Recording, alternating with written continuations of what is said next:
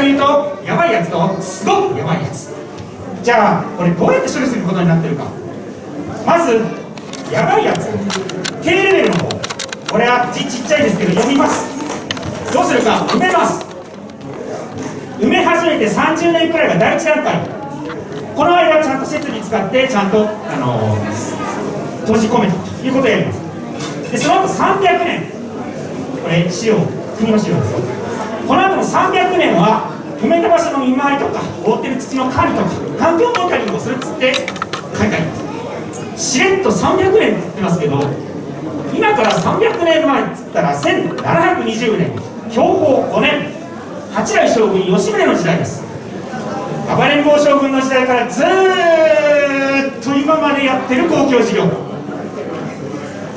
笑い事じゃなくて、これもう放射性廃棄物存在してますから、私たちそれから私たちの祖先、ずーっと300年間この事業は絶対に滞りなく続けなきゃいけません。もう絶対です。じゃあもう一個、高レベルの方、高レベル放射性廃棄物、すっげえやばい方ですけど、何がやばいかって、これはガラス固化体っつうのに固められるんですけど、大体ガラスに43センチから高さが1メーター30センチくらい、近くに数十秒経つだけで死にます。致死量の放射線を浴びちゃいます。これ元のウラン鉱石と同じ放射能レベルになるまでには数万年かかっちゃうっていう、とってもやばい代物です。じゃあこれどうするか。埋めます。地下300メートルより高い岩盤に埋めるということになっています。ただ埋めたって数万年以上、生命にとっては危険なもんですから、数万年後人類いるかどうか分かりません。いるかどうか分かりませんけど、その先のなんかもっと違う生物が間違って掘り出さないようにしとかなきゃいけない。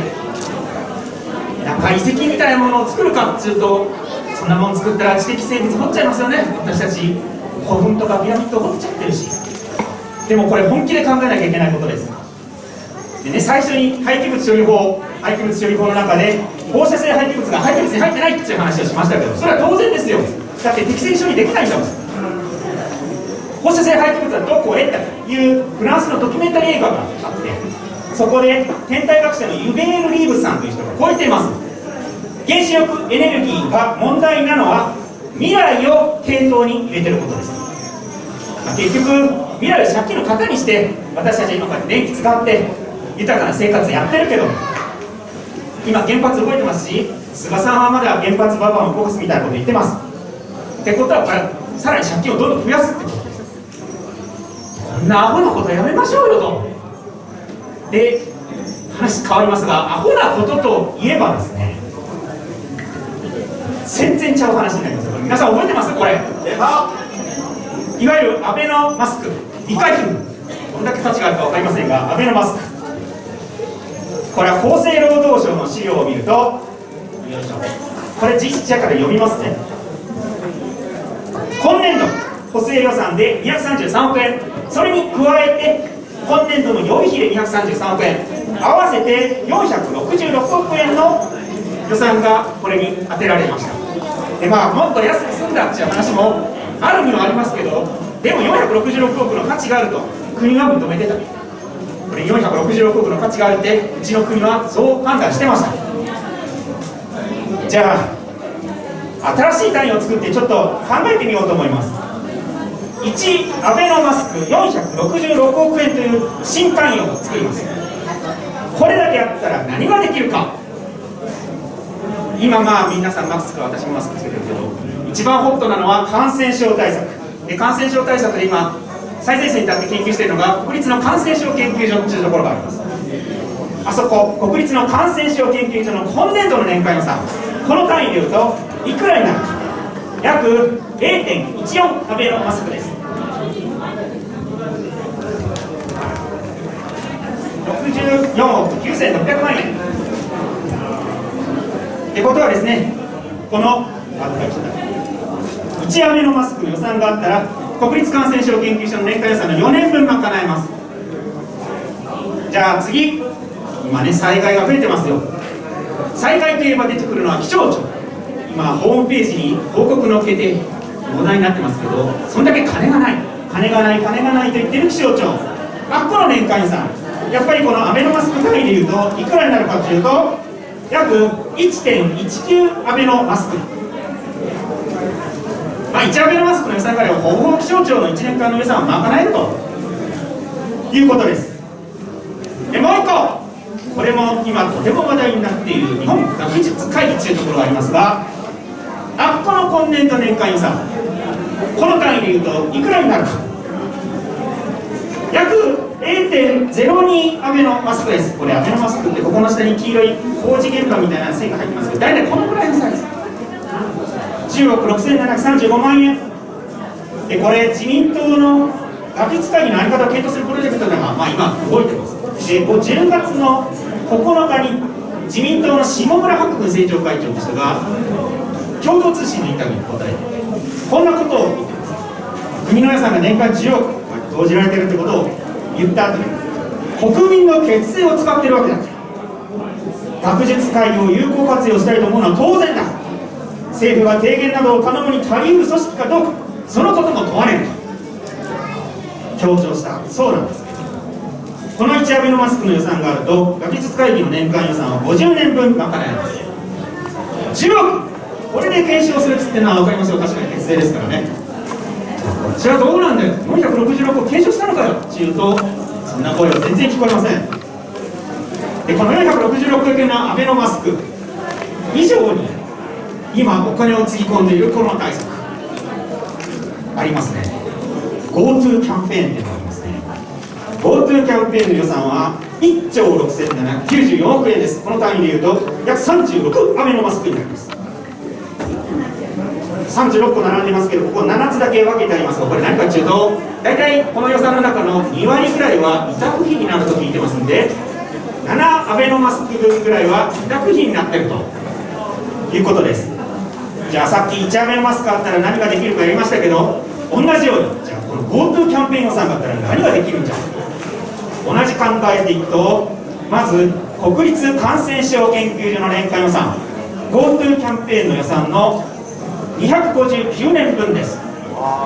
ということは今の国立感染症研究所の予算を5倍にして、50年続けてもまだお釣りがきます。私たちが納めている税金ですよ。これ GoTo キャンペーンと感染症研究所の年間予算とどっちが有効な使い方か。じゃあ今度は気象庁 GoTo キャンペーンの年間予算、事業予算があれば気象庁の年間予算の30年分賄えます。ってことは今すぐ気象庁の予算を倍にしても30年やれます。中身見ますけど税金ですよ。私たちの税金です。 GoTo キャンペーンと気象庁の年間予算を倍にしてあげるのとどっちが有効かつい。さらに言えば GoTo キャンペーン予算があったら日本学術会議の年間予算を1573年分賄えます。もうどうでもいいですね。アベノマスク466億円、それから GoTo キャンペーン1兆6794億円、私たちの金です。もっともっと文句言っていいと思います。使い方に批判しても菅さんは批判当たらないって言いますけど、批判が当たらないって言えないぐらい野党勢力につれても強くなってもらうためには皆さん選挙に行きましょう。はい、ありがとうございました。ありがとう。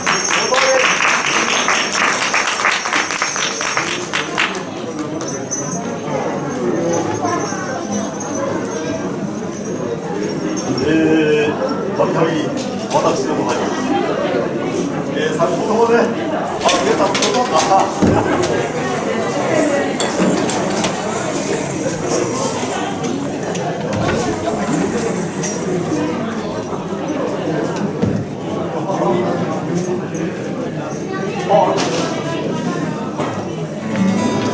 私がギターなんか持つもんですからね、ちゃんとマイクが出てまいりましたけど、私そういう道具に関してはね、結構聞こえない聞こえない。ありがとうございます。まだ聞こえない。大丈夫です。皆さん、私の声聞こえてますか？マイク取ってない。マイクは聞こえてませんか？大丈夫ですね。はい、ありがとうございます。参ります。それではとっとといきましょう。大丈夫です。大丈夫です。いきます。まずやってます。いきます。それでは私18年金曜出るから35年聞こえてないよ。はい、そうか。それでは失礼して外させていただきます。それでは参ります。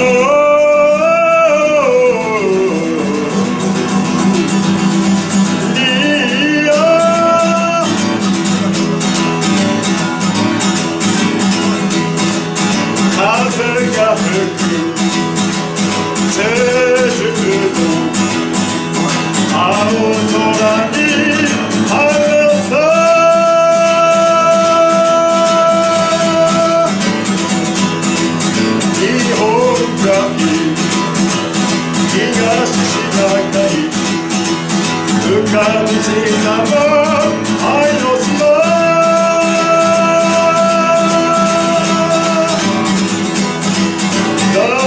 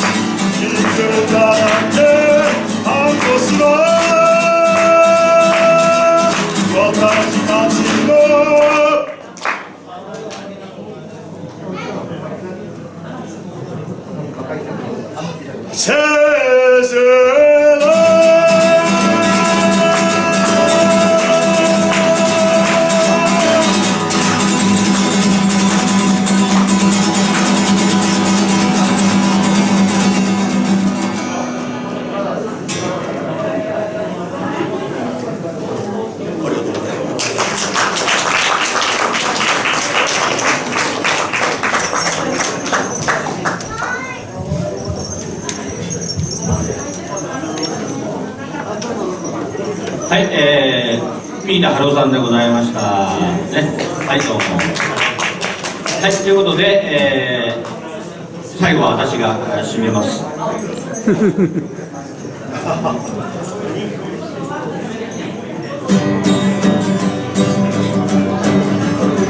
不思議な夢を見た。でも素敵な夢。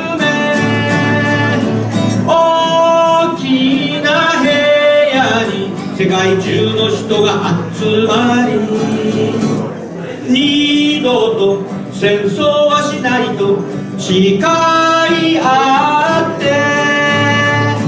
手をつない肩を組み踊っていた。銃を捨て全ての武器を捨ていがみ合いを忘れ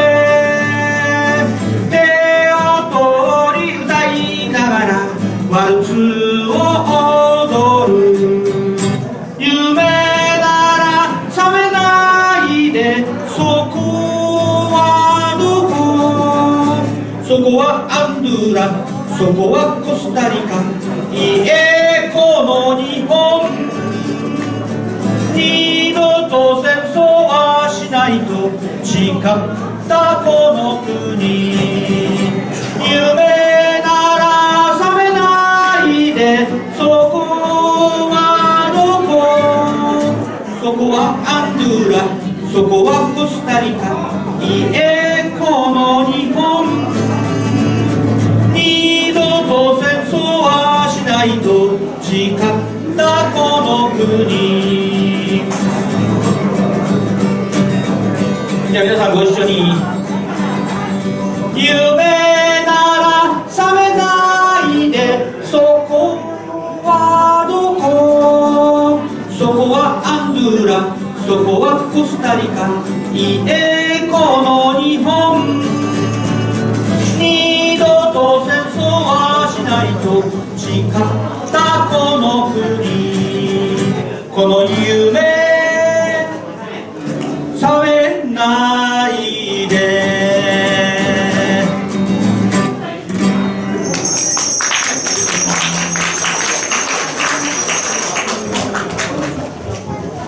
私こう見てもハゲなんですよ。でハゲがハゲを非難してもヘイトに当たらないと思っております。いいハゲと悪いハゲがいるんです。最近悪いハゲがいっぱい出てきてますので、ちょっと対立しなきゃいけないなと思ってます。しかもその人は問題ないって言ってますね。何やっても問題ないです。問題ないっていうのは、韓国語でケンチャナヨ、中国でも広東の方では、モーマンタイムですね。それから、イタリア語ではチュチュベーネって言います。でそんなのを織り交ぜて、スガスガという歌を歌います。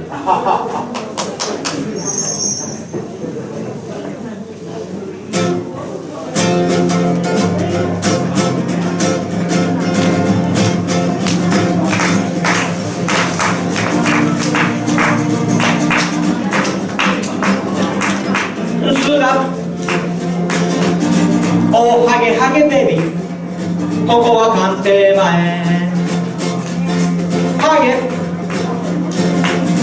おスガスガベビー、ハゲが歌えばモマンタイ。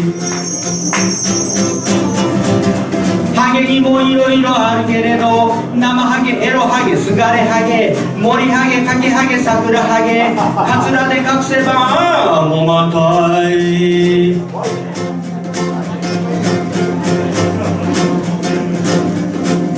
スガおアベアベベビー、そこは官邸前。アベおスガスガベビー、安倍の責任けんちゃなよ。アベノミクスの失敗も、アベノマスクの陰謀も、アベノ昭恵の犯罪も、赤木俊夫さんの怨念も、アベの仮病ね。けんちゃなよ、仮病ですよね。仮病と思う方拍手お願いします。ありがとうございます。この通りだ。あんなすぐ治っちゃう薬があるなら、今本当に困ってる人に渡せようと思います。だから嘘なんですよ。また借りたことして使ってダメですよ。すがおハゲハゲベビー、そこは官邸前。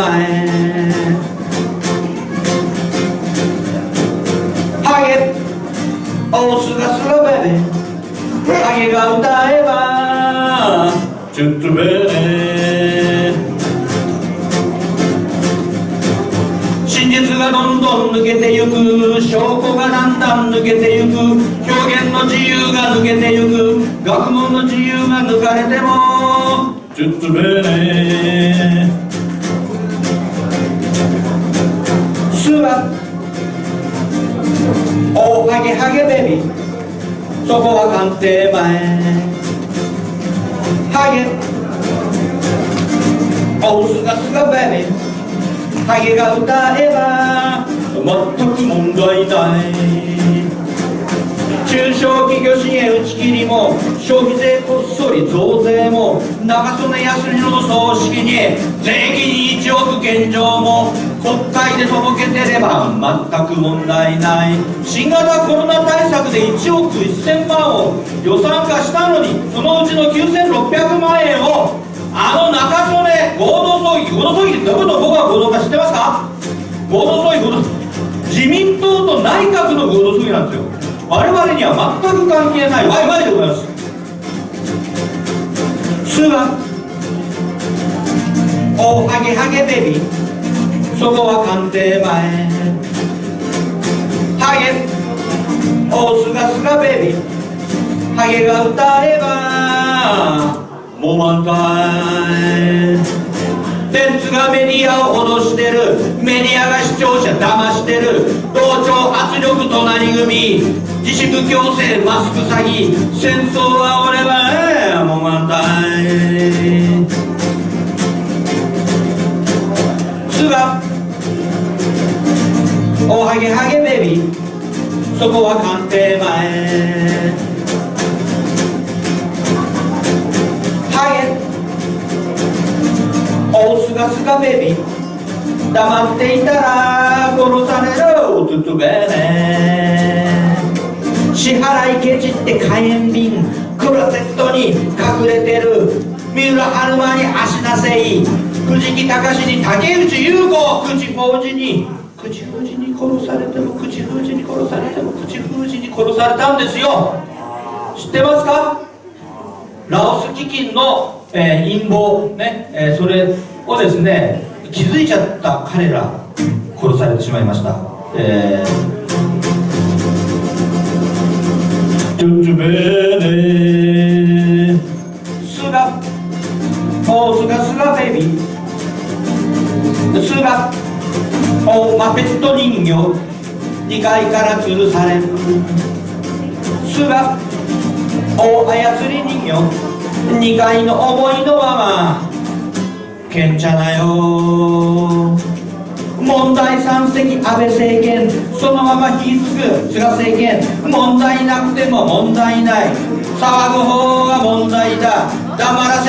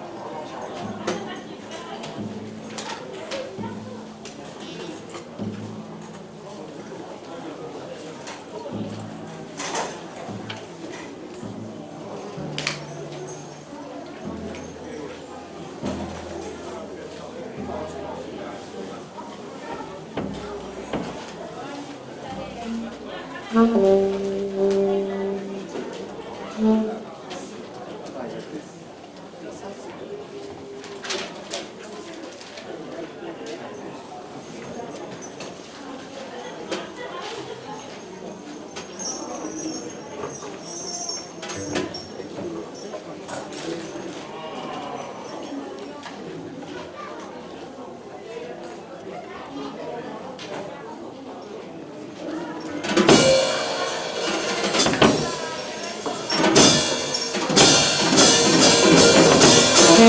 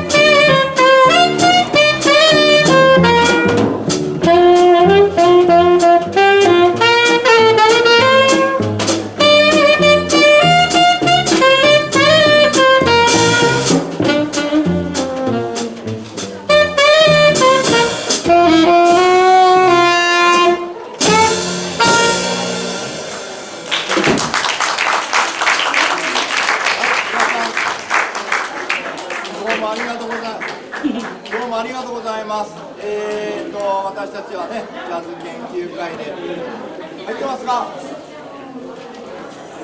ダメ。はい。は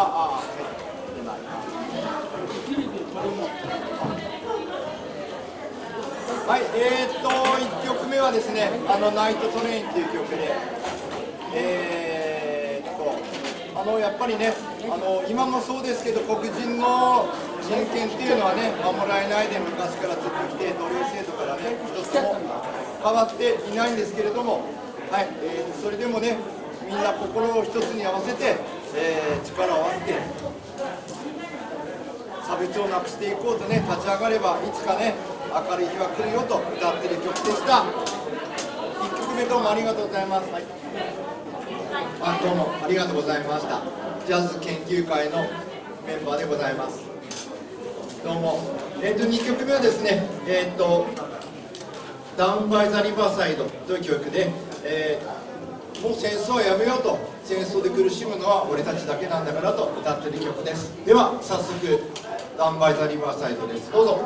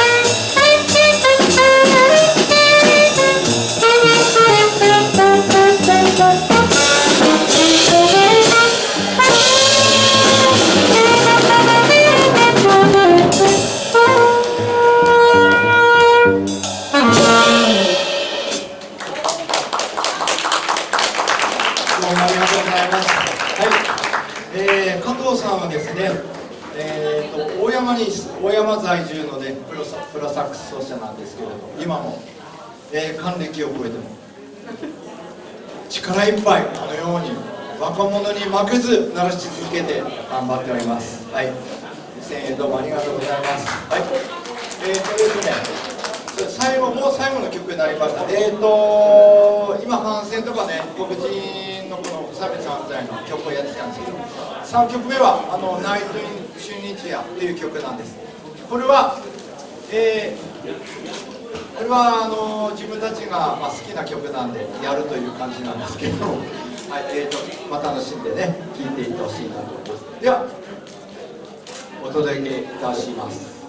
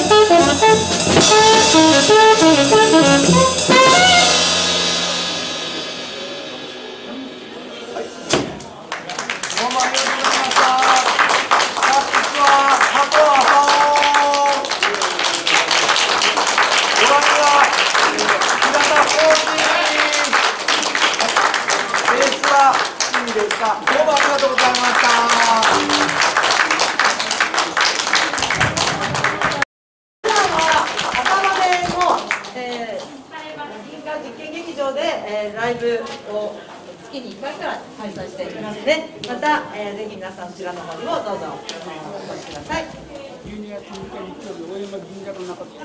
12月6日日曜日、大山銀座の中で、板橋区の大山商店街の大山銀座の中で演奏をやるそうです。3時からだそうです。はい、ぜひお越しください。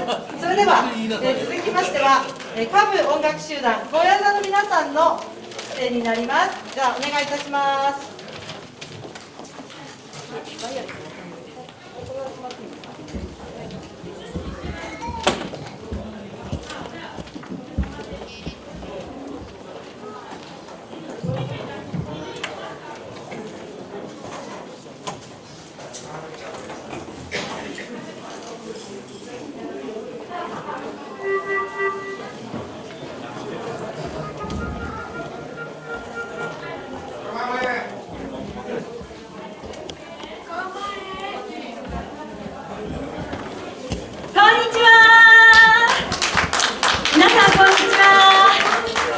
私たちは下部音楽集団高野座と言います。どうぞよろしくお願いします。今日は戦争反対の歌声、そして平和への絆を皆さんと一緒に深めたいと思ってやってきました。それでは1曲目、君の心に赤い花よ咲け、フラワー、どうぞ。「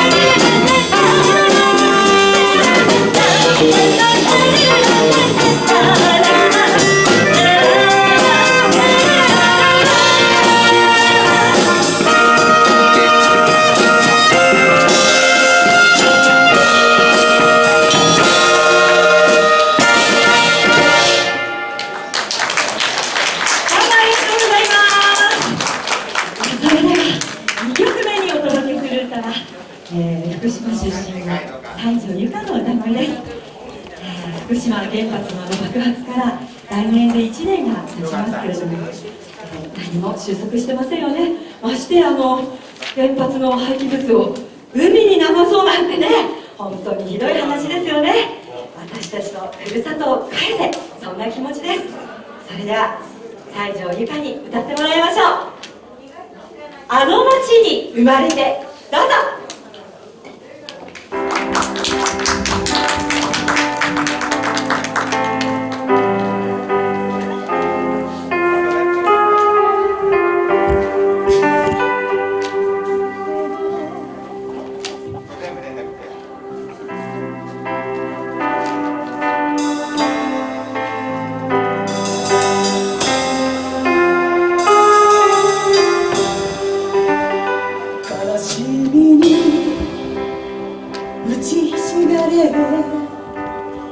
止まらない涙にため息をつきながら負けそうになった時はふるさとのあの空を目を閉じて思い浮かべた懐かしい海と山がいつだって味方だった。何も心配しなくていい、ここに帰ってくればいい。まるで母親のように励ましてくれたんだ。あの街に生まれて幸せと思ってる。美しい自然の中穏やかに生きる人。あの街に生まれてよかったと言わせてくれ。大切なものは何か教えられたふるさとよ。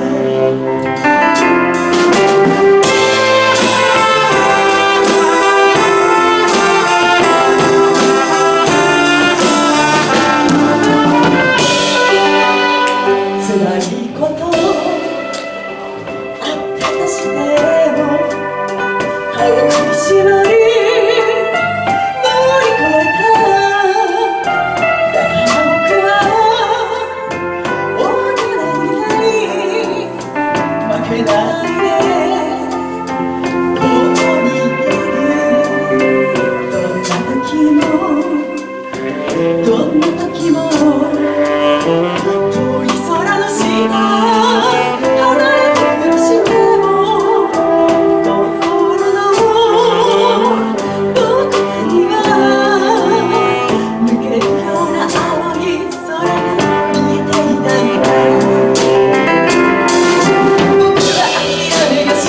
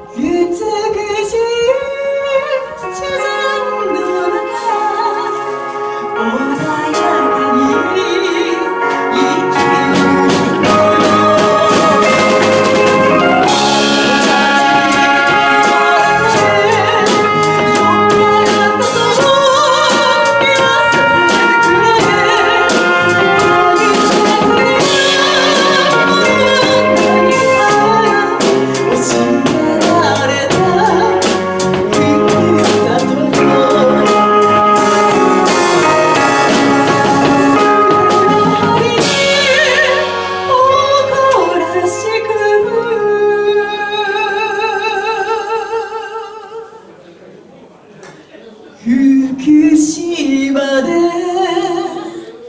生まれたこと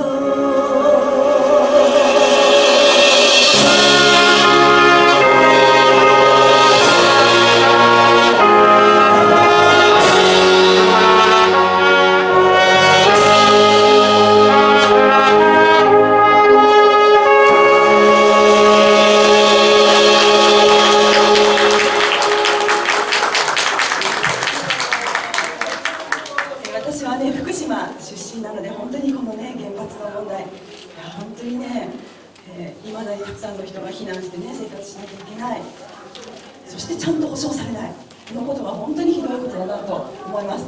やっぱりね、原発にはもう断固反対して、続けてもね、歌いたいと思います。続けては、君と僕の未来、ちょっとお待ちくださいね、線が絡まっちゃった。はい。君と僕の未来を守るためにぜひ皆さんもね一緒に、私が「原発はいらない」と言いました。いらないと、ぜひね答えてほしいんですよ。そしてふるさとを守れ守れ、ぜひ皆さん、一緒に応援よろしくお願いします。それでは行ってみましょう。君と僕の未来、どうぞ。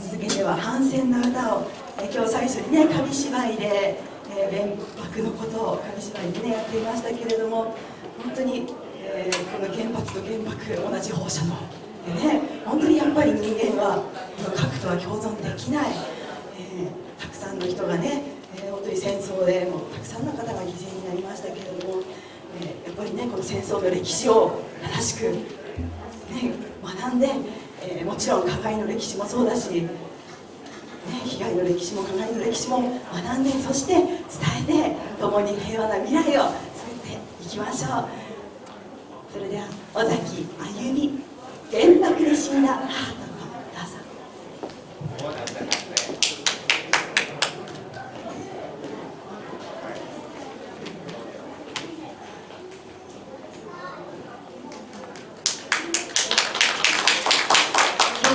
最初に詩をご紹介いたします。馬しめんかな栗原貞子。壊れたビルディングの地下室の夜だった。原子爆弾の負傷者たちはろうそく一本ない暗い地下室をうずめていっぱいだった。生臭い血の匂い、刺繍、汗臭い一息でうめき声。その中から不思議な声が聞こえてきた。赤ん坊が生まれるというのだ。この地獄の底のような地下室で今若い女が産気づいているのだ。マッチ一本ない暗がりでどうしたらいいのだろう。人々は自分の痛みを忘れて気遣った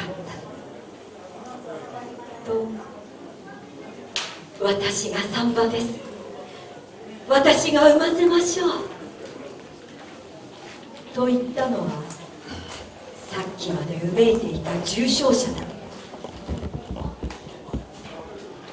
かくて暗がりの地獄の底で新しい命は生まれた。かくて暁を待たず産婆は血まみれのまま死んだ。うましめんかな、うましめんかな。斧が命、筒とも。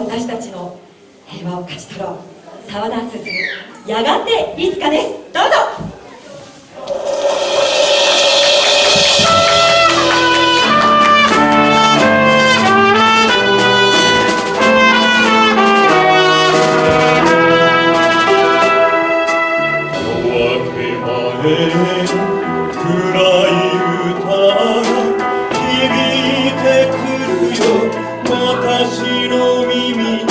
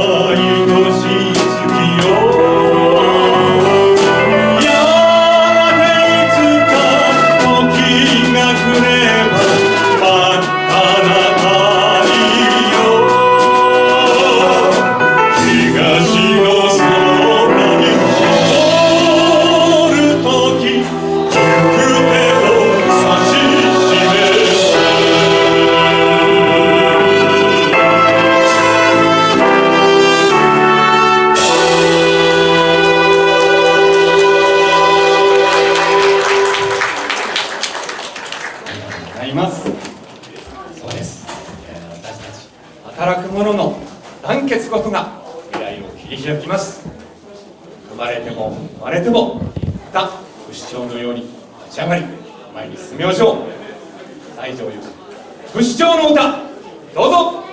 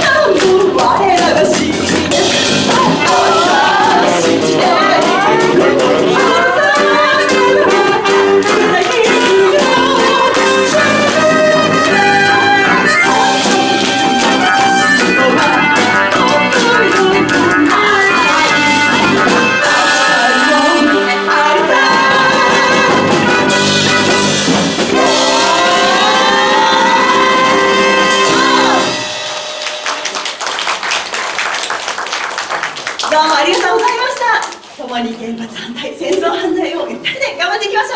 ありがとうございました。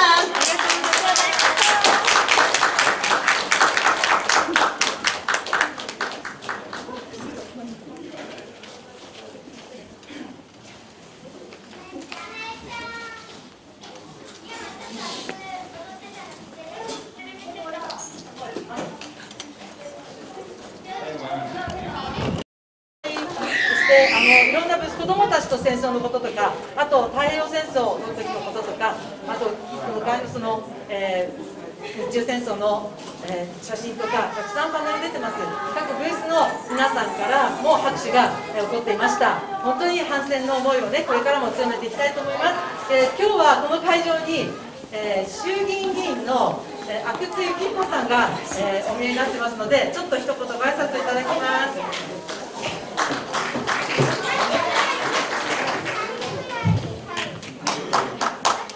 すみません、ただいまご紹介いただきました立憲民主党所属の衆議院議員の阿久津幸彦でございます。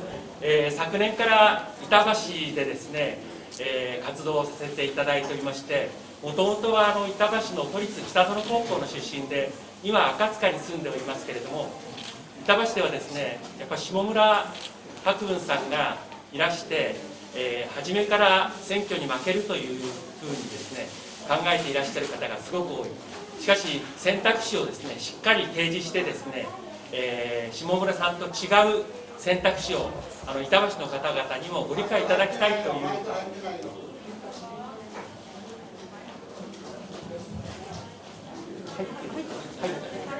はい、聞こえないですか？すいません。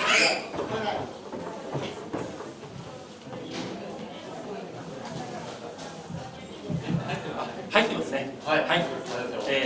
そういう活動をですね続けていきたいというふうに、考えております。衆議院議員の阿久津幸彦でございます。一点だけ皆様にこの舞台でわいわい祭りでですね活動されている文化芸能関係の方々もですね大変な思いをされているコロナ禍の中でですねということを皆様にぜひお伝えしたいと思うんです。PCR 検査を拡大するのは大事なことなんですけれども、出演するたびに PCR 検査をですねやらなくちゃならないということで、その負担が、膨大になっています。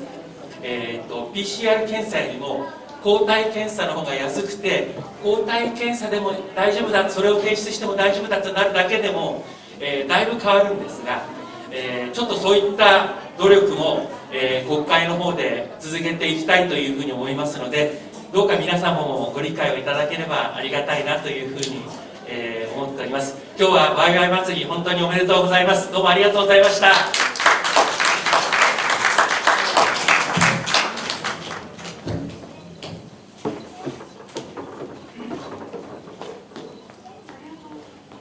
はい、阿久津議員もお忙しい中、駆けつけてくださいましてありがとうございます。それではですね、どんな団体が今日はここでブースを出しているかということをちょっとここでお時間をいただいて、実行委員会からそれをちょっと皆さんに見ていただきたいと思います。まずじゃあ、これはアーサー・ビナードさんという板橋在住の方が原爆の図から丸木俊さん、入りさんの絵をかなり何年もかけて作ってくださった紙芝居だそうです。稚拙で申し訳ありませんが読ませていただきますのでどうぞ聞いてください。ちっちゃい声。おう、はじめまして。僕の名前は黒という。君は人間だな。僕の言葉わかるかい？それはよかった。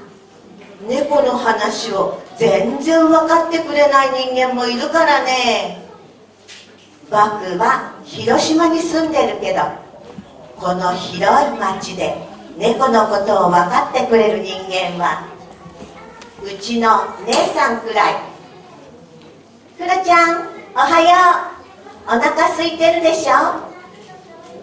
毎朝姉さんはご飯を作ってくれて、それから市場へ出かけるんだ。魚を売るのが姉さんの仕事。おととし結婚したよ。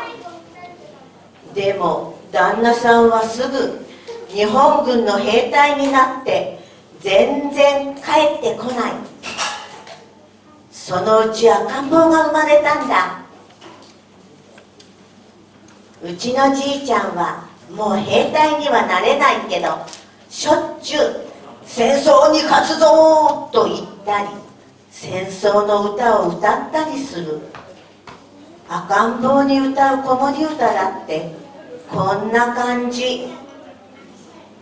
どやねんねねんねしな、父さん強い兵隊さん、ねんねねんねすりゃお土産くれる、機関銃と鉄かぶと、機関銃と鉄かぶと。じいちゃんの声が大きいから僕は庭に出る。空を見上げるとクククク、鳩が舞い降りてきた。クースケじゃないか。鳩のクースケは時々うちへ飛んできてニュースを教えてくれる。今日は広島の隣町呉の話。大変だよ、呉の町は真っ赤っか。アメリカ軍の飛行機がどんどん爆弾を落としてメラメラメラメラ燃えてる。今度は広島に落とされるかも。鳩は爆弾を落とさない。猫も爆弾を落とさない。生き物はみんな落とさない。人間だけだな、爆弾を作って落とすのは。どうしてだろう。人間の体だって猫や鳩とみんな同じ。みんな細胞でできてるのに。ねえ、体のちいちゃい細胞を君は見たことある？見てみようか。さあ、目を見開いて。ぐぐぐぐぐ100倍大きく、1000倍大きく、大きくぐぐっと1万倍。きれいだろ。細胞たちが集まってずんずん働いてるんだ。じっと耳を澄ませば聞こえるはず。ズンズンズンズンズズズンズンズンズンズン。ちっちゃい細胞の声。ズンズンズンズンズズズンズンズンズンズン。生きている細胞がずっと新しい細胞を作るから、君も僕もずっと生きているんだ。耳も細胞、目も細胞、唇も細胞、指も全部細胞が作ってくれる。眠っている間も赤ん坊の細胞はいい声を出してるよ。聞こえるかな。ズンズンルンルンズズズンズンルンルンルン。今日は1945年8月6日だ。赤ん坊の1歳の誕生日。姉さんが朝ごはんを作ってる。じいちゃんは歌ってる。坊やねんねねんねしな、父さん強い兵隊さん。その時いきなりピカピカピカピカ。太陽より100万倍も眩しいのがキリキリキリっと刺さってきた。次の瞬間、ゴゴゴゴゴゴゴゴガシャシャシャシャシャーン。痛い、助けて、潰される。姉さんと赤ん坊が閉じ込められて動けない。おーい、捕まれ。おーい、わしの手を離すな。じいちゃんは引っ張るけど、もう大やけど、助からない。猫の僕だけ逃げて助かった。君は人間だから知ってるよね。日本人は他の国に爆弾を落として殺した。アメリカ人も爆弾をいっぱい落とした。でも広島に落としたのは普通の爆弾じゃなくて原子爆弾。原子爆弾は新しい殺し方。じりじりじりじり、後から殺される。細胞を壊すものが空から降って土に潜って体の中まで潜り込む。助かっても次の日じりじりじりじりじりじり。広島の町外れで犬が鼻をクンクンさせてる。僕は家族を探してるんだ。みんなどこへ行ったの？くん見つからない。犬の鼻にじりじり潜り込んでくる。全然匂わないのに体の中までじりじり。一体どうなるの？ちっちゃい細胞たちを見てみよう。さあ目を見開いて。ぐ100倍大きく1000倍大きくぐぐっと1万倍。細胞は見えるけど元気じゃない。新しい細胞がもう作れないんだ。僕の細胞もじりじり壊されて、体のちっちゃい声は止まって消えた。ね、君の中のちっちゃい声は聞こえてる？君の細胞たちはみんな元気かい？ズンズンズンズンズズズンズンドゥンドゥンドゥン。もし細胞の声がずっと聞こえていたら、ズンズンドゥンドゥンズズズンズンルンドゥンドゥン。君はきっと生きていけるんだ。おしまい。どうもありがとうございました。このようなことが起きないようにで、日本中のやはり原爆につながるようなものがきちんと日本政府が反対して意見表明していけるように、私たちも声を出していきたいと思います。これからもよろしくお願いします。どうもありがとうございました。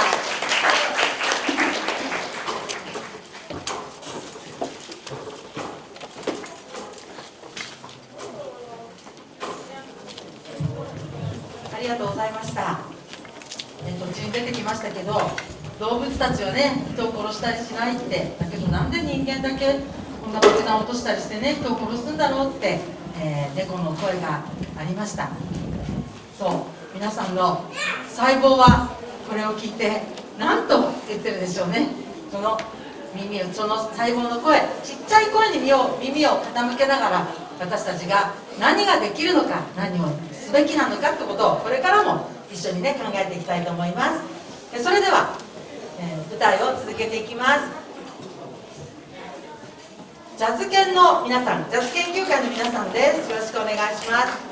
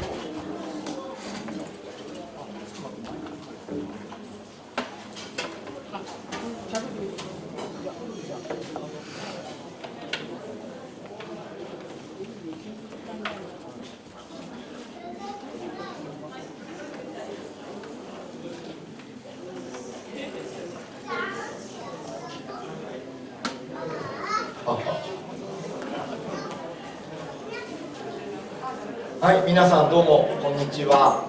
ジャズ研究会です。前半にもね、やったんですけど、また同じ曲でね、頑張っていきたいと思います。まずメンバー紹介ね、していきます。サックスは、加藤、ティーナパパ、浅尾です。どうぞ。はい、ドラムは平田浩二です。はい、ベースはソニです。どうも。では早速ね、1曲目「ナイトトレイン」です。どうぞ。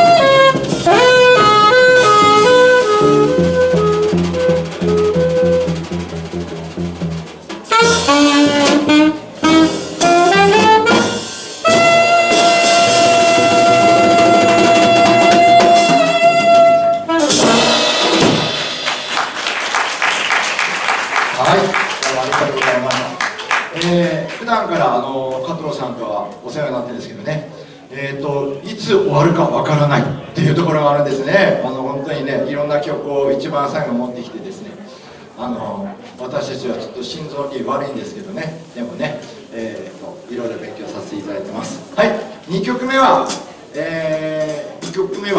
ダウンバイザリバーサイドですね。本当にいつも戦争するときはね、弱い子供とか年寄りとかね、やっぱり本当にそういうふうな人たちが犠牲になるんですけど、もう戦争をやめてくれと、銃は川の中に捨ててしまえと、そういう主張が訴えられている黒人霊歌ですね。はい、では元気にやっていきましょう。ダウンバイザリバーサイドです。どうぞ。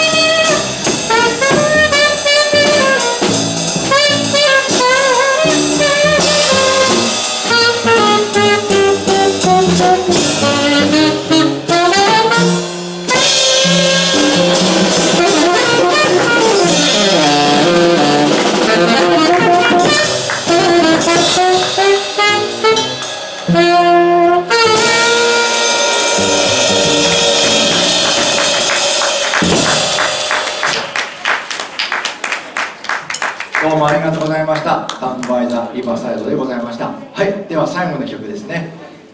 最後の曲は「ナイト・イン・チュニジア」です。この曲は歌の曲じゃなかったんですね。インストの曲だったんですね。それでなんかこうチュニジアったらね、結構戦争とかある国、なんか意味がある曲なのかなと思ってずっとやってたんですけど、結局そういう歌詞ではなかったんですね。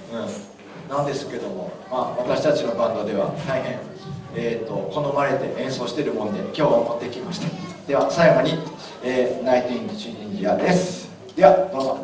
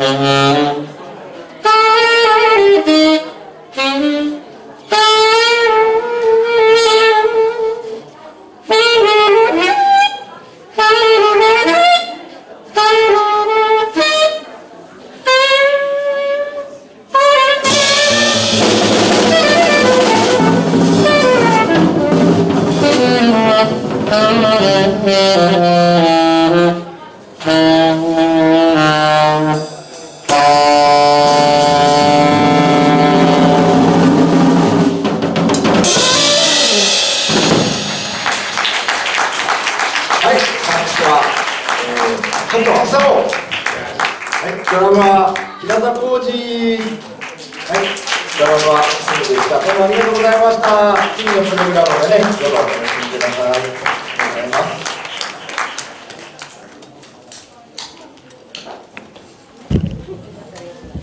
はい、ジャズ研究会の皆さんです。いつ終わるかわからないという演奏してる人たちが言ってましたけれども、本当に、こうあうんの呼吸と言いましょうか、コミュニケーションですね、その中に書かれてるんですね。はい、素敵な生の演奏をお届けしてくれました。どうもありがとうございます。それでは続きましては、下部音楽集団小屋さんの皆さんです。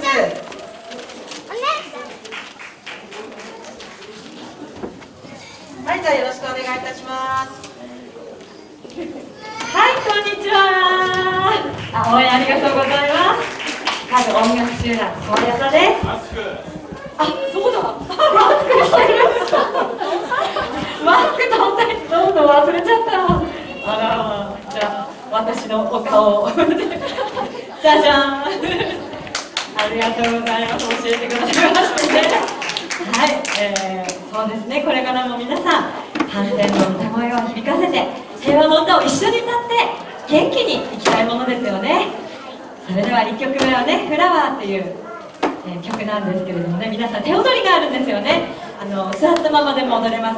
トントンって胸の前で手を叩きます。トントン、右左右と上げますね。そしたらキラキラキラキラキラ、あれキラキラキラキラキラとなりましたら、内巻きに手を回してパッと前に出して頭だけ曲げて戻して、次は開いて閉じる、開いて閉じる、開いて閉じる、開いて開いて開いて、このように速くなりますので、ここ一緒にねやっていただきたいと思います。それではみんなの心に赤い花を咲かせて進もう。フラワー、どうぞ。いきますよ。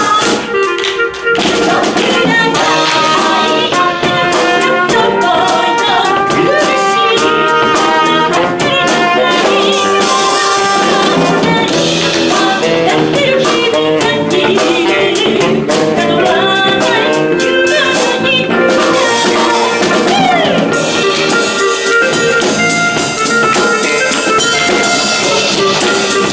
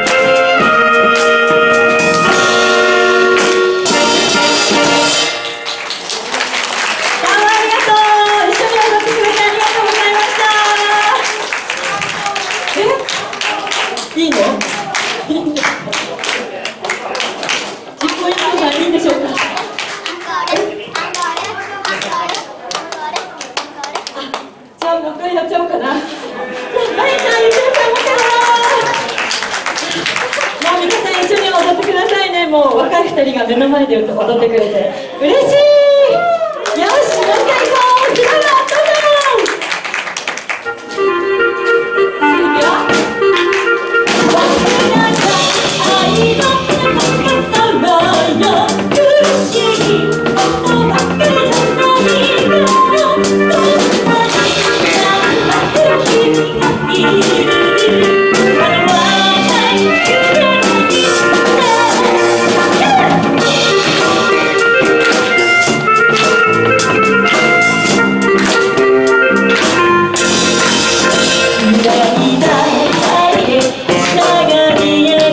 ど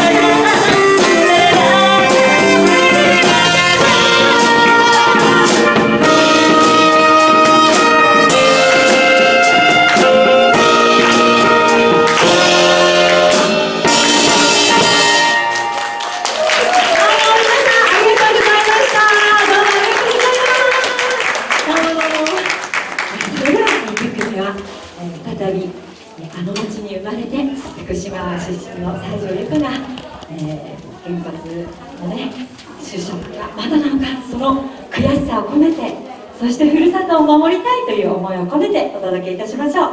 西条由佳、あの街に生まれて、どうぞ。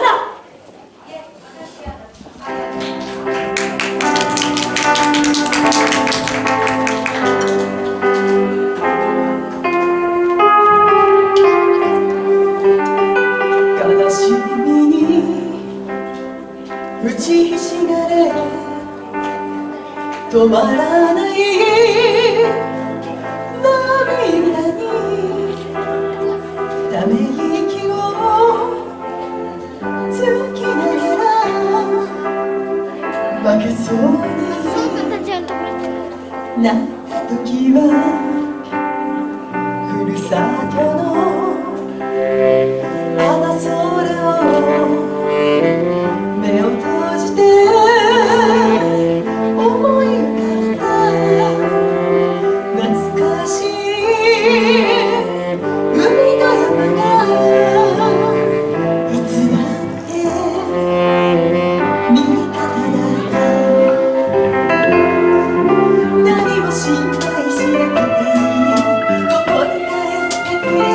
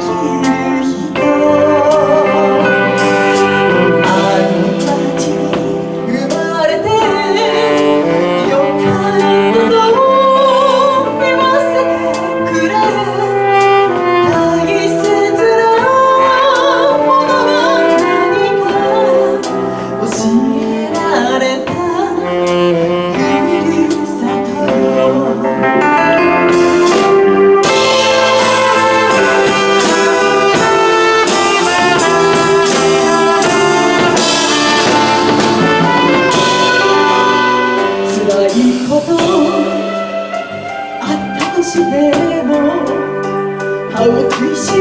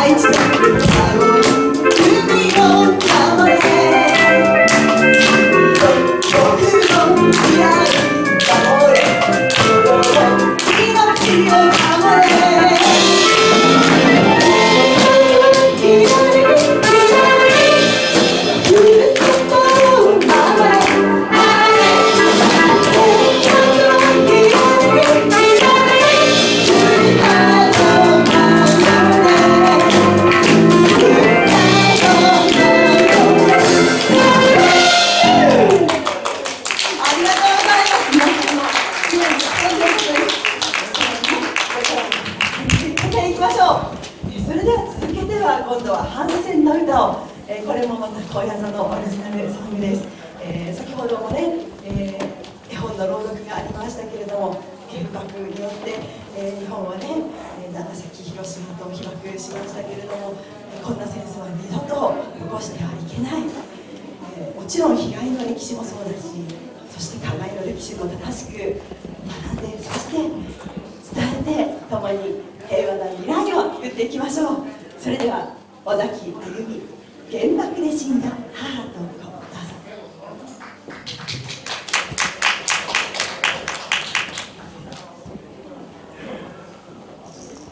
それでは詩をご紹介いたします。馬しめんかな栗原さら、壊れたビルディングの地下室の夜だった。原子爆弾の負傷者たちはろうそく一本なり暗い地下室をうずめていっぱいだった。生臭い血の匂い、刺繍、汗臭い一息でうめき声、その中から不思議な声が聞こえてきた。赤ん坊が生まれるというのだ。この地獄の底のような地下室で今若い女が産気づいているのだ。マッチ一本ない暗がりでどうしたらいいのだろう。人々は自分の痛みを忘れて気遣ったと。私が産婆です、私が産ませましょうと言ったのは、さっきまでうめいていた重症者だ。かくて暗がりの地獄の底で新しい命は生まれた。かくて暁を待たず産婆は血まみれのまま死んだ。馬しめんかな、馬しめんかな、斧が命すつとも。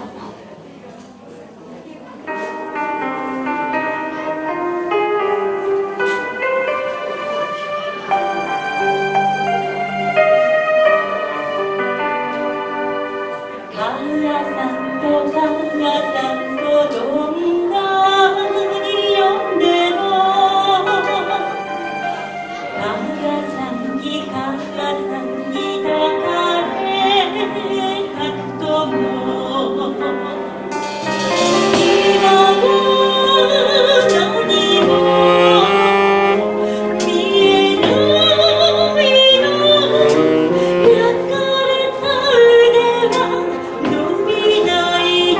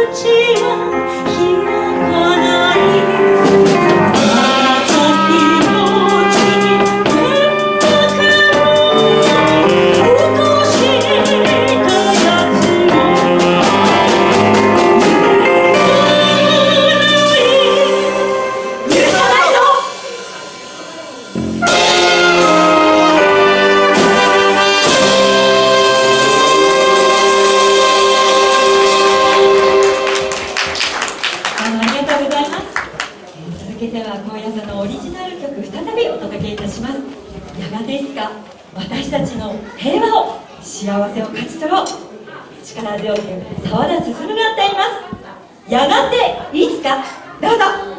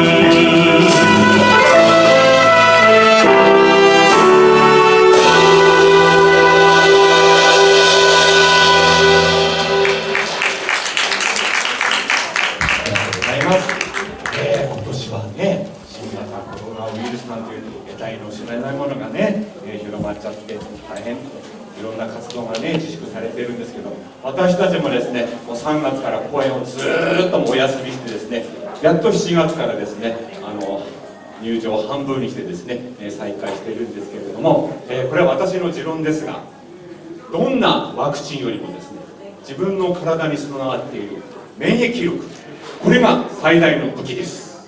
ですので、免疫力の下がらない生活をする、体が喜ぶ生活をすることが大事です。ですから添加物とか、ね、農薬とか入ってない体に優しい食べ物を食べる。それからこうしてですね、家に閉じこもってないで、密を避けてワイワイやって自分が楽しいことをやる。そうするとですね、免疫力がアップするんですよ。はい、それからこれから寒くなるので体を冷やさないように、一度冷やすと 30% 免疫力下がりますので、体を温める生活をしましょう。それでは最後いきます。不死鳥の歌、どうぞ。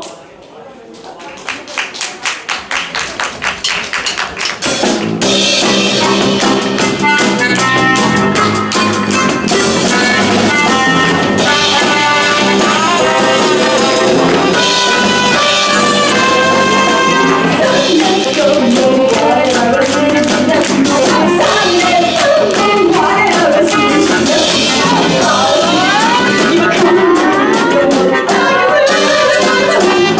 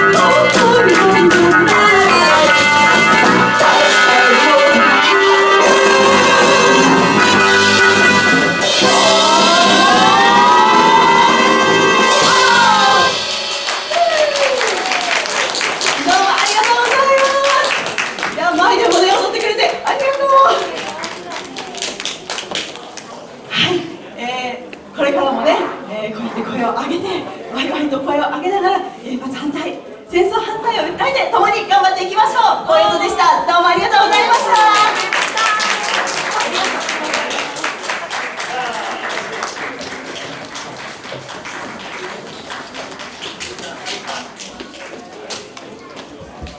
はい、小屋の皆さん、元気な歌声ありがとうございました。ワンダフルキッズから、本当に高野座キッズのようにこの舞台の下で、踊りを展開してくれました。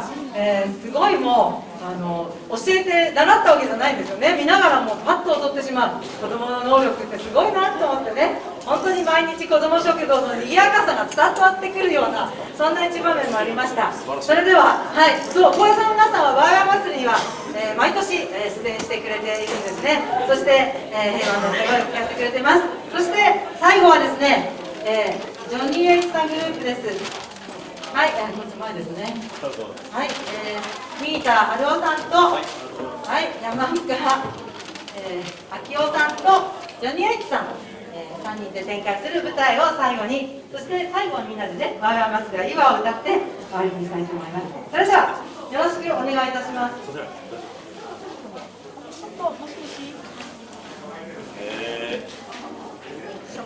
はい、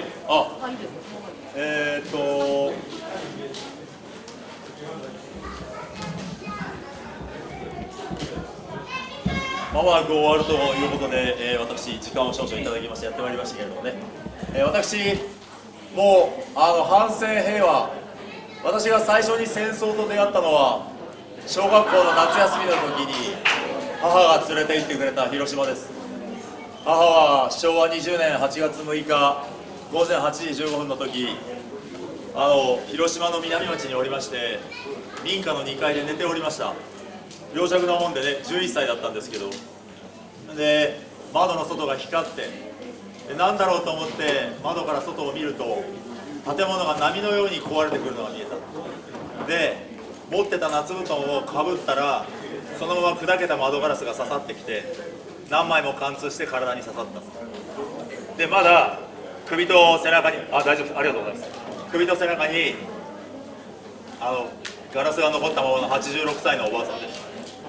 で母は当時11歳で、1個上の12歳の女の子たちは建物疎開といいまして、広島の町は、大きな、軍港といいますか、いろいろあったんですよ。でまだ空襲を受けてない。だからそのうち大きな空襲があるだろうということで、大通り沿いの日本家屋を倒して、で倒した廃材を運ぶ。で男の子たちは工場で働いてたりするので、それに駆り出されたのが母の一つ上の12歳の女の子たちです。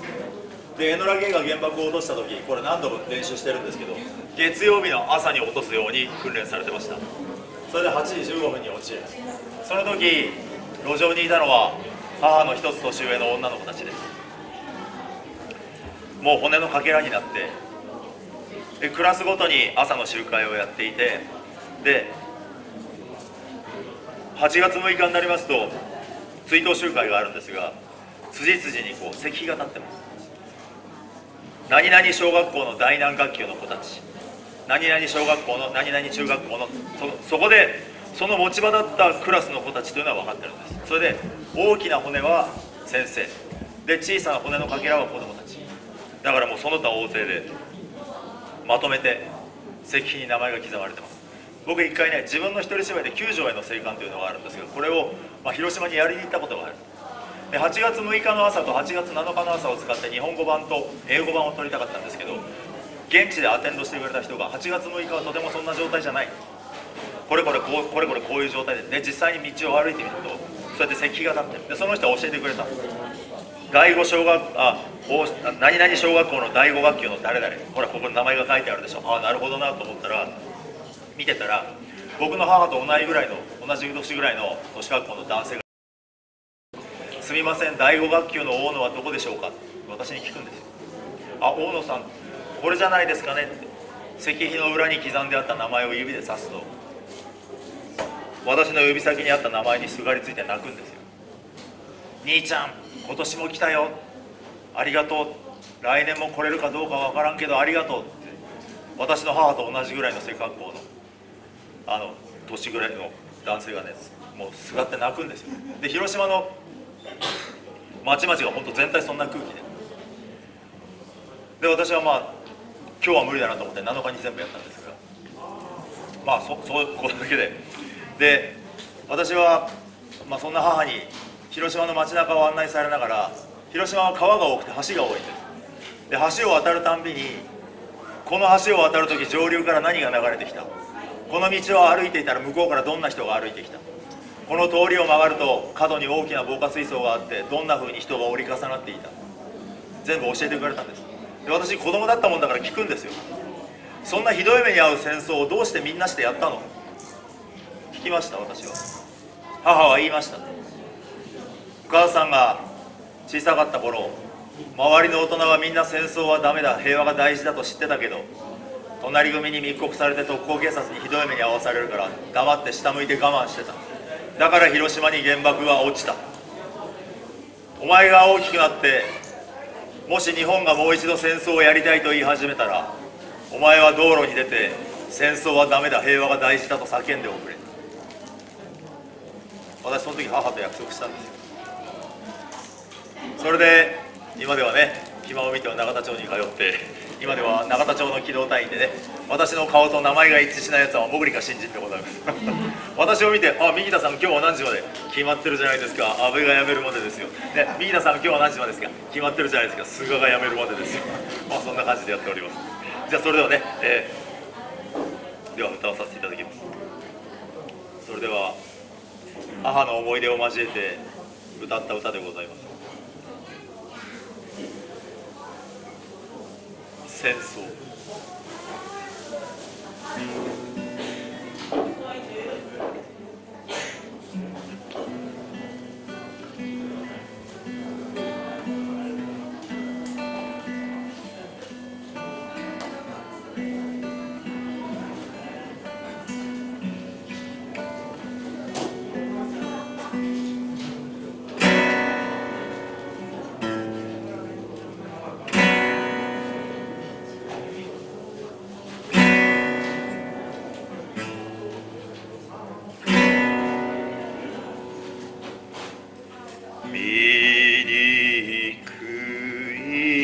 戦争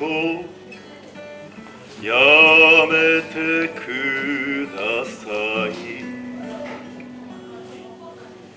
子供たちを戦に連れて行かないで、お国のためとはいえお腹を痛めた我が子出して喜んで送り出せるものか。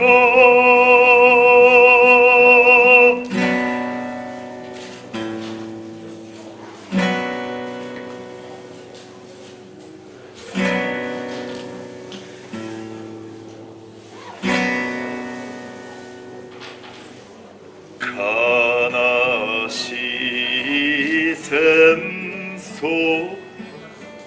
やめてください。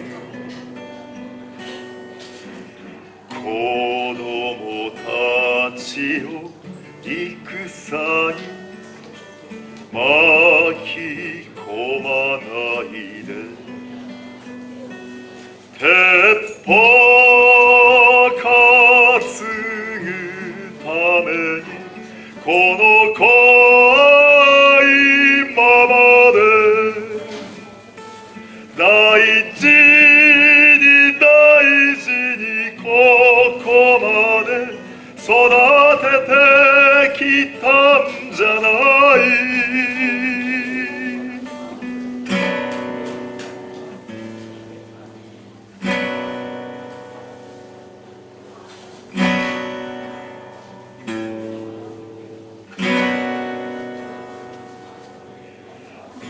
恐ろしい戦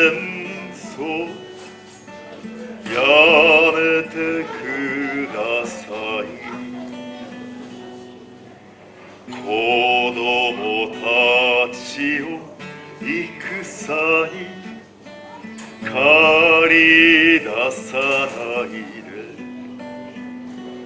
年老いたこの母のかけがえのない愛するお前を戦場へ誰が奪うのか誰が奪うのか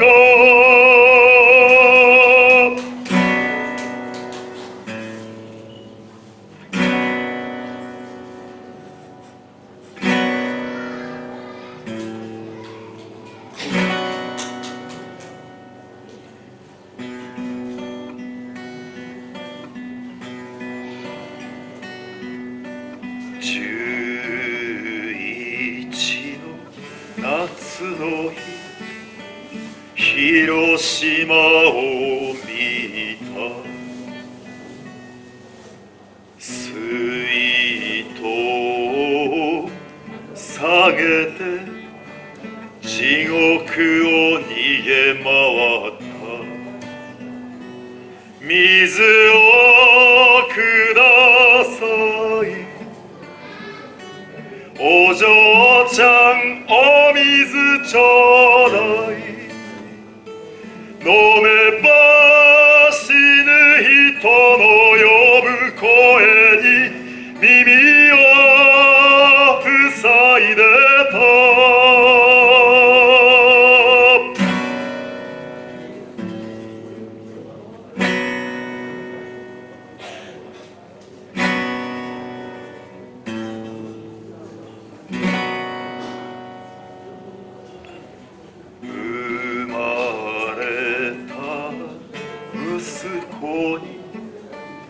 平和を託した涙流しあの日見た地獄を伝えた大丈夫母さん泣かないで日本は平和主義戦争破棄を守るから俺がいるから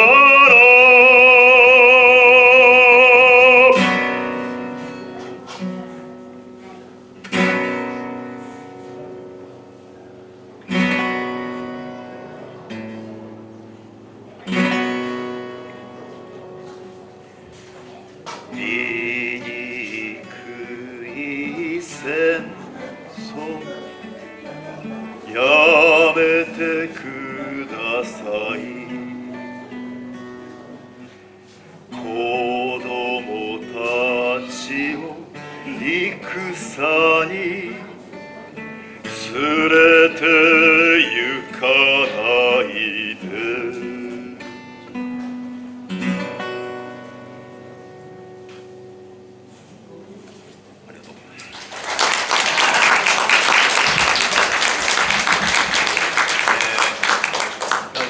もう少しいきますか。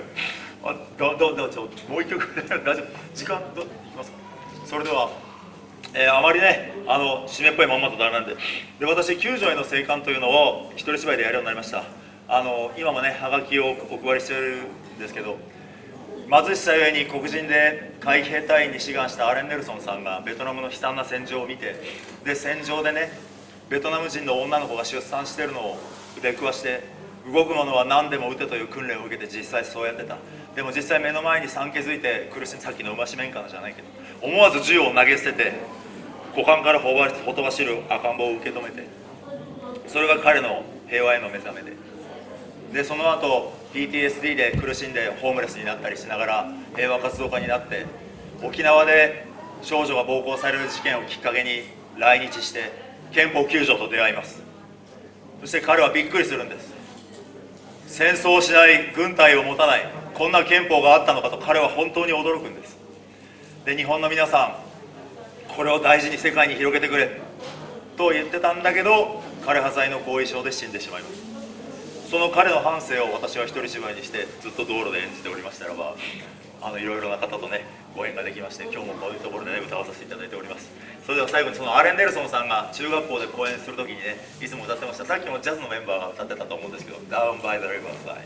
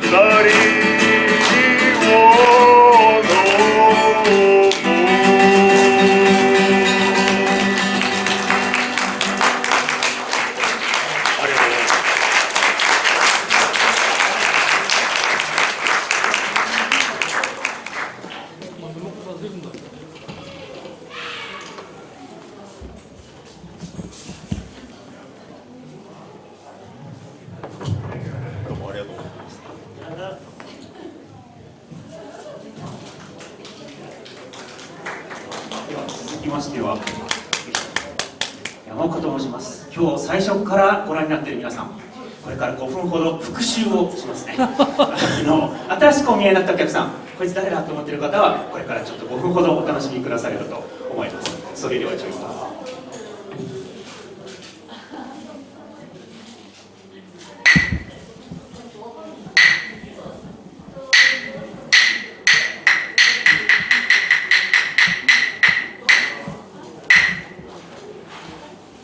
いきなりですけど、廃棄物の処理及び清掃に関する法律第16条、いわゆる廃棄物処理法、何人もみだりに廃棄物を捨ててはならない、ね、皆さんそこらにゴミ捨てちゃダメよと法律にちゃんと書いてあります。で、皆さんだけじゃなくって会社も同じです。廃棄物処理法第3条、事業者はその事業活動に伴って生じた廃棄物を自らの責任において適正に処理しなければならない、ね、会社が売るために作ったもの、そのために出てきたゴミっていうのはちゃんとその会社で処理しにはダメよと、これも法律でちゃんと明記されています。で、ここで言ってる廃棄物処理法第2条、この法律において廃棄物とゴミ、粗大ゴミ、燃え殻、汚泥、糞尿、廃油、廃酸、廃アルカリ、動物の死体その他の物または不要物であって固形状または液状のもの放射性物質およびこれによって汚染されたものを除くを言うと例外が入ってます。廃棄物というもので、この廃棄物処理法できたのは1970年ですけど、1970年っつったらもう美浜原発の1号機が11月に営業運転始めてますから、原発はバリバリ動いてます。なのに事業者が適正に処理しなきゃいけないという廃棄物に放射性廃棄物入らなかった。原発を動かしゃ出てくる廃棄物ですけど、日本ではやばいやつとすごくやばいやつの2通りに分けてあります。まずはやばい低レベル放射性廃棄物、これはどうすることになっているかというと、埋めます。字が小さいですけど読みます。埋め始めてから30年ぐらいは第1段階って言ってますけど、これはちゃんと建物があってそこでいろいろ管理するということになります。でその後300年間何するかっていうと、埋めた場所の見回りとか、それから覆っている土がありますからそれを修復するとか、それから環境モニタリングをするとも書いてあるんです。300年、今から300年前っていうと1720年享保5年です。8代将軍暴れん坊将軍ですよ。徳川吉宗の時代になります。暴れん坊将軍の時からずーっと今まで管理し続けなきゃいけない。これはね、笑いこっちゃじゃなくて、本当にもう廃棄物ありますから、これ絶対やらなきゃいけません。この事業は300年間私たち、それから私たちの祖先、滞りなくこの事業を終えなきゃいけないという義務はもう負ってます。じゃあもう一個、すごくやばい高レベル放射性廃棄物。これは外径が43センチ、高さ1メーター30センチぐらいの円筒、いわゆるじゃないですね、ガラス固化体と呼ばれているものですけど、これ近くに数十秒経つだけで死ねます。致死量の放射線は見ちゃいます。これ元のウラン鉱石と同じ放射能レベルになるには数万年かかっちゃうというやばい代物です。じゃあこれはどうするのか。埋めます。地下300メートルよりも深い岩盤に埋めることになっています。だから埋めたってですね、数万年以上は生命にとって危険なものであり続けてます。数万年っつったらもう人類はもういませんと言って断言はできません。いないかもしれませんけど、その頃に住んでる生命たちに間違って掘り出されないようにしとかなきゃいけない。じゃあ石碑作りますか。もう笑い話に聞こえますけど、これ冗談じゃなくて本気で考えなきゃいけないことです。だってもう放射性廃棄物あるんだから。で最初に廃棄物処理法、放射性廃棄物が入ってないって言いましたけど、当たり前ですね。適正に処理できないんだもん。法律にかけるわけがない。放射性廃棄物はどこへというフランスのドキュメンタリー番組があって、その最後のところで天体学者のユベール・リーブスさんという人がこう言ってます。原子力エネルギーが問題なのは未来を抵当に入れていることです。結局未来を借金の型にして今の私たちはこうやって電気使って幸せな生活を送ってますけど、これどんどん未来に借金を回してるだけの話で、今原発は動いてます。菅さんはまだ動かすって言ってます。それって結局借金をさらに増やすってことです。もう私たちはね、借金付けの祖先っていうのは確定済みです。ただ気づいたんだったら自体改めようやっていうのが結論でございます。ありがとうございます。ジョニーさん次はジョニーさんも出てくればいいですよね。アンコールジョニー・エチさんはどちらに、おられました。ありがとう。心配な。マスクついてた。はい、そのセッティング自分でやらないと。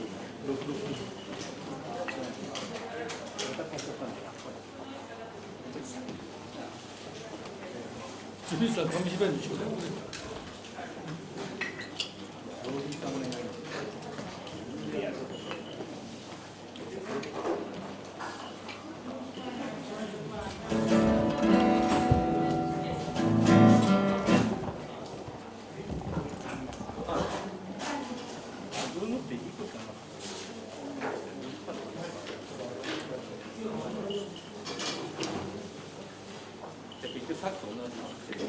はい。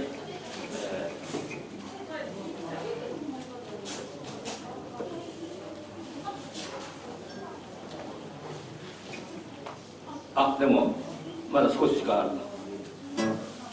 だんだん自分の持ち時間が減っていくというパターンで、さっきから何回もいろんな方が来て、あと1曲絞りましょう、2曲絞りましょうなりました、ね、でも皆さんがねちゃんと帰る時間決まってるし、ここも使える時間決まってるんで、そういうのを後ろケツカッチンって言いますけど、ケツカッチンを守るといろんな集会呼ばれるということでございます、ケツカッチンのどうですか。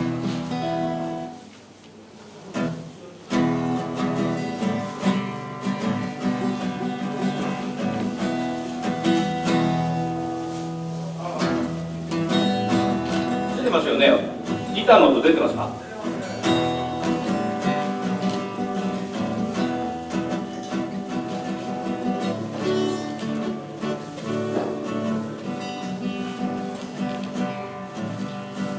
浦島太郎は亀の上、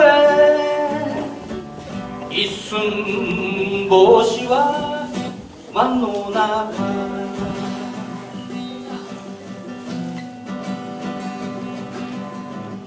サンゴはやわい砂の上、基地などできるはずはない。はい、いきなり歌い始めたら多分パッと一応辺野古基地の反対の歌を歌ったんでございますよ、ね。こういう短い曲をバンバンやっていくということでございます、ね。じゃあさっきのちょっとやってみましょうかね。はい、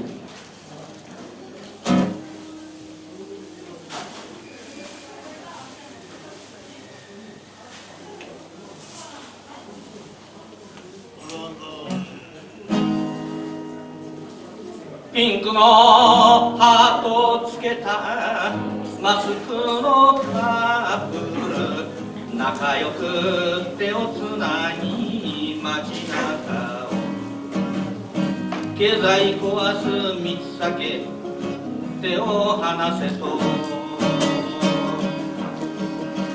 大勢翼さん隣組こりゃ短気だね。皆さんね、マスクって気づいてないかもしれませんけど、いつの間にかマスクをしてないと、殺されてしまうような、そういう目で僕はよく見られます。マスクがどれだけ感染に役立ってるかなんていうのは科学的な証拠はないんでございますよ。これはあくまであなたたちと一緒にマスクをしてるから私は守ってるよ、あなたのこと守ってるよっていうふりをしてる。これにいつか気づく、明日気づく、来年気づく、そのうち気づく。だからってマスク取りましょうなんて言ってるわけじゃないです。もともとマスクなんかしといた方がいいんですよ。でもね、マスクをしてないからどうなっていうと、だんだん戦争の道、おい男と女がなんで手をつないで歩いてるこのご時世にというパターンと全くそっくりになってきている。この間巣鴨地通りの前で歩いてて気がつきました。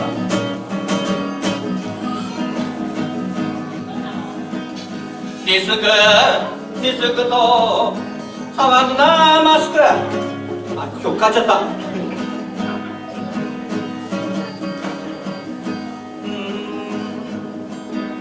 喋ってるとね、いろんな曲が改装してるからね、だんだん右田春夫状態になってますが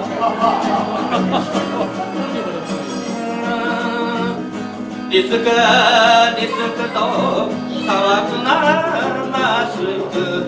マスクしてたらラスクは食べられない。本当にやろうとしたんです。まあ、ラスク横から入って食べた後カスがマスクに残ってしまうということで気づきました。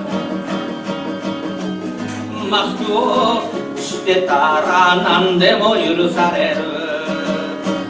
痴漢万引き増収はこりゃ怪奇だね。そういう犯罪を見つけられた人が、私マスクしてましたよ。あ、じゃあいいでしょう。根拠などしないさせないしたこない小池百合子の言い草はいつでもどこでもインタール。自らは責任取らない他人をと、こりゃ嘘んきだね。東京都の感染者の数は325、昨日の300よりも増えましたけども、明日は大丈夫でしょう。お前何もやってないのに大丈夫でしょう。何も数を数えてるだけじゃないか。ああいうことできるの誰でも都知事になれる。数字さえ間違えないで言えばいいわけですからね。じゃああなたは一体何をしてるんですか、何をするんですか。皆様にご協力をいただいております。それで行かなきゃおかしいですよね。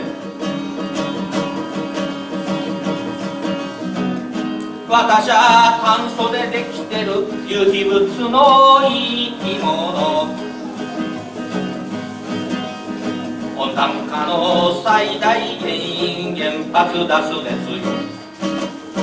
原発動かして脱酸素と騒いでる。脱炭素、炭素、あ、これか。脱私で全員殺される。こりゃ恐怖だね。はい、持ち時間が、あと2分になりましたので、ね、ここでですね、曲まだやってない曲をやりたいと思います。先ほど大島さんがあそこで、こういう曲も入ってますよって言った曲なんですが、一番の新曲というか集会とかいろいろ行ってく時にですね、どうしてもそういうのに出てくれと言った時に、いやちょっと落ち込んじゃってってみんなうつ状態になりました。僕らみたいなそういう運動隊に呼ばれて歌う人たちもみんな、あるいはパフォーマンスの人たちみんなうつ状態なんです。でその時にちょっと外に出てみると、外は何事もなかったように自然にあふれてる。でそんなことをですね思い浮かべながら、私は先に外で待ってるよ、終点で待ってるよっていう歌を作りました。それを歌ってみたいと思います。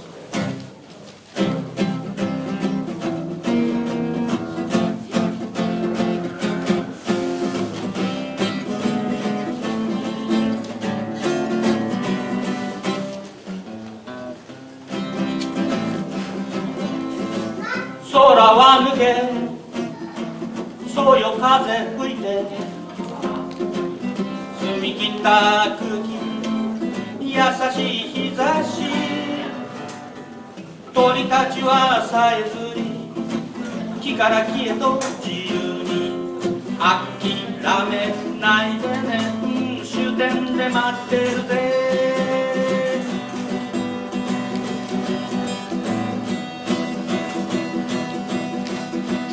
暗い部屋に差し込む光、歌と笑顔を忘れないで。山の蝶々が舞い降りてきて、手のひらの水を舐めてる。落ち込まないでね、終点で待ってるぜ、終点で待ってるぜ。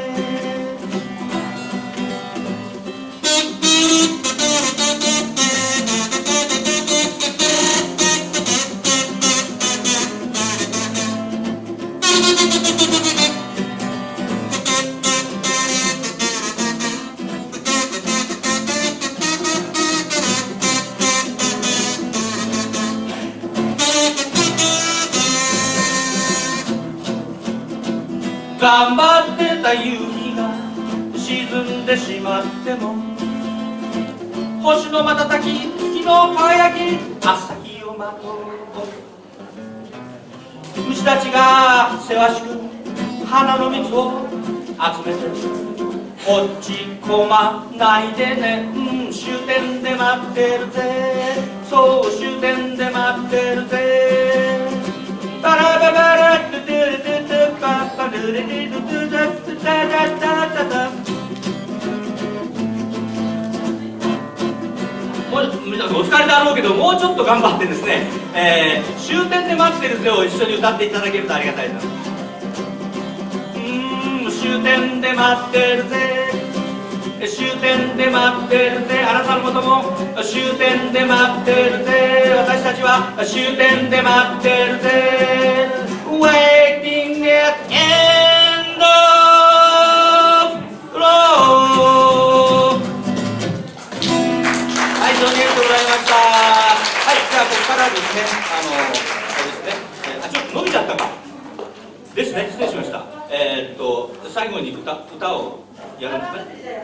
やってっていうか、なんかスタンバイ皆さんしてないからいいのかなとやっちゃったのはね。皆さんお手元にあるプログラムの、ところに、ワイヤー祭りのテーマ曲っていうのがあると思うんですけど、ずいぶん前に作って私もすっかり、曲は覚えてるんですけども、どのキーで歌ったか忘れちゃって、先ほど打ち合わせしたら誰も覚えてないんで、昨年もやってるんですけども、ちょっと今日のキーでやっていますが、お許しくださいね。ワイワイ祭りはいいわという曲。大丈夫ですかね。大丈夫じゃないけど。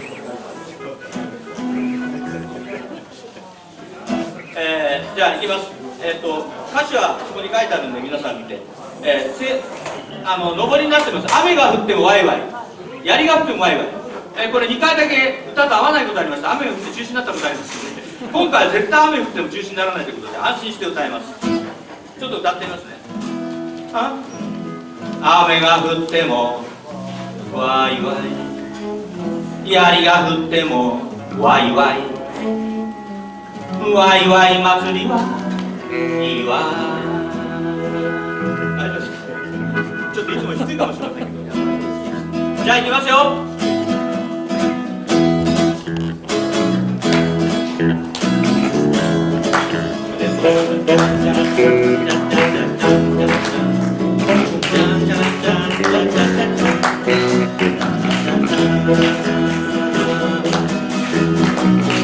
雨が降ってもわいわい槍が降ってもわいわいわいわい祭りはいいわ。雨が降っても恵みの雨だぜ槍が降っても当たらないわいわい騒いで吹き飛ばせ。雨が降ってもわいわい槍が降ってもわいわいわいわい祭り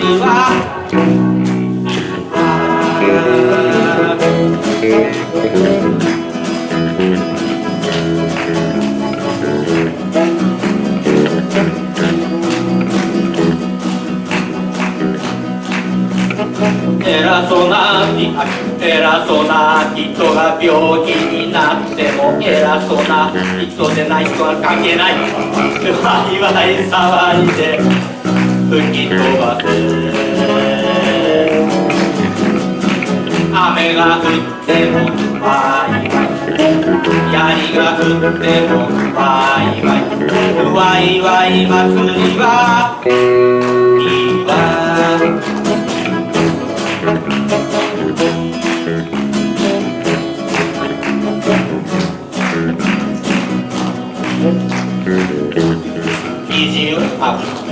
意地悪、違う、なんだっけ、どこだっけな、ごめん、最初のとこ入った。意地悪されてもわいわい邪魔されてもわいわいわいわい祭り、皆さんで気持ちいいわ。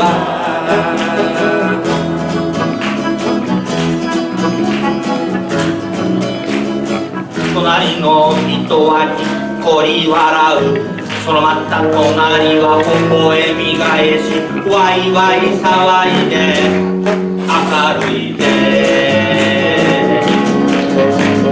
泣いてた人もわいわい気を取り直してわいわいわいわい祭りはいいわ。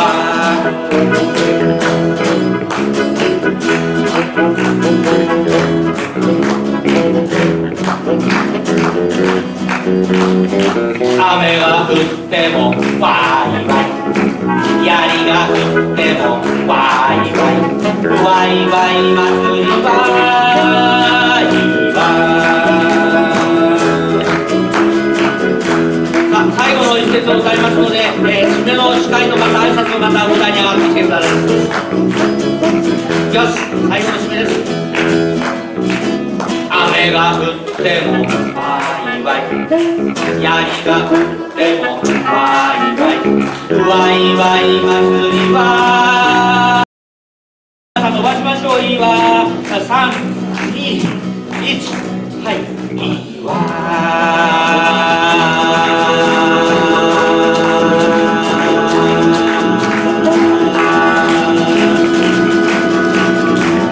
急遽うちの裏の伴奏をお願いしてしまった、皆さんに拍手をお願いいたします。ありがとうございました。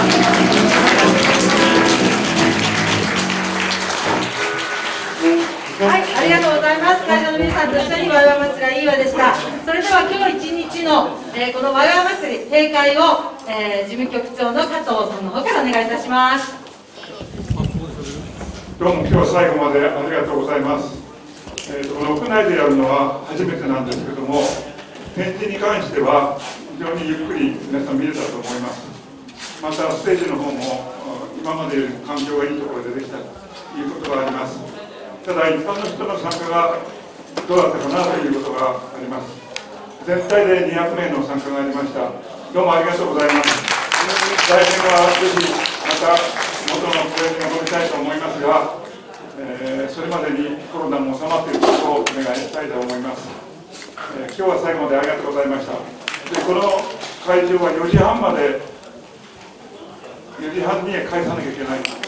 で机と椅子についてはそのまんまで結構です。できるだけ元の場所に元の場所になるべく戻してほしいということだそうです。